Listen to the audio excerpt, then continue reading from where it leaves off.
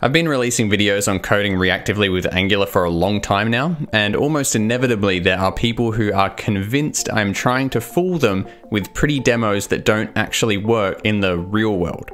There are also plenty of reasonable comments as well, and on my video recently about my new Signals and RxJS approach to state management, I had some requests for a more practical video focused on building rather than the theory of the approach. So what I thought would be fun is to take all of the most common gotcha scenarios I've received on my videos over the years and show how they would be achieved with this approach.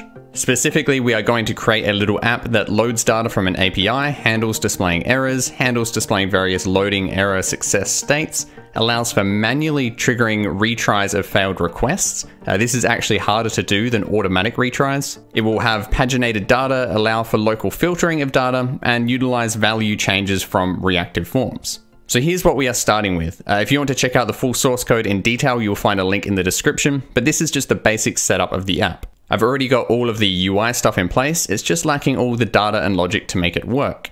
And this is what we are going to add in this article service here. I've already set up some of the state manage approach we discussed in the last video, but at the moment it is just the basic shape of the state we are interested in.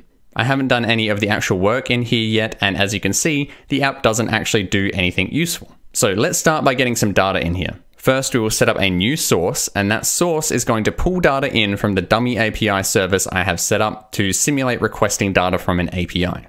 Then in our constructor, we will subscribe to that source and say how it should update the state. In this case, we update the articles and set the status to success. We add the take until destroyed operator to make sure we don't have any issues with leaking subscriptions. Now we just make sure to pass in our article selector to our list component. Now let's see how we can filter the data. The trick here is that we want our data source for the search term in our service to be a stream of whatever the user is typing in the search field. But how do we get that stream of values from the search input to our service? We don't really want to introduce a manual subscribe to value changes in our component and have that pass the values to the service. Ideally, we want the only place we are manually subscribing to anything to be for our reducers in the constructor. But with a little sleight of hand, we can make this work really nicely. We just create a form control in the service, which allows us to directly access its value changes property from within the service. Then we just pass that control into our search component and bind it to the input we want to use for values. So now that we have access to the values, we can set up our data source and our reducer that says how we want to update the state in response to the values coming from that source. In this case, all we want to do is set the filter value. To actually filter the articles, we are going to create a new filtered articles selector and pass that into our list component instead of just the raw articles data. And now we have filtering. Okay, so now we also want to handle displaying errors. In a more simple case, this is very straightforward. We could just add an error handler to our subscribe and have that update the state with the error, which is then just displayed in the template. But we also want to create this manual retry feature where the user can click a button to attempt to reload the data if it fails. As I hinted at before, it would actually be easier to just do an automatic retry with RxJS.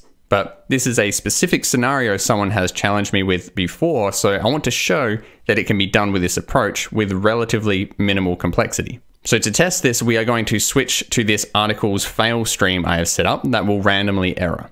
If we check the app now, we can see this error is not being handled. So let's make a couple of changes to deal with this. So we've added a couple more sources now, a retry subject that we will trigger whenever we want to attempt a retry, and an error subject that we can manually pass an error. So this error source typically wouldn't be required. We would normally just respond to the error coming from the stream directly, but we have a bit of a problem here. We are using RxJS's retry operator to retry loading the data if it fails. And in this case, we are telling it to wait until our retry subject emits before retrying. This is what gives us this manual retry capability. But the problem is, with the retry operator, our stream won't actually error. It will just sit there waiting to retry. But we want to know if the fetch failed because we need to display the retry button for the user to click. So I've added in this extra imperative step of nexting the error subject within the delay so that we can actually get the error from the stream whilst it is waiting to retry. Then we just add some more reducers for our retry and error sources. retry will set the status back to loading, and the error source will set the status to error and also set the error message.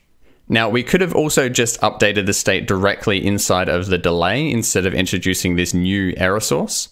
But what I have done more strictly adheres to the idea of only imperatively modifying the state as a result of data sources emitting, rather than just updating state however and wherever we want, which can become messy.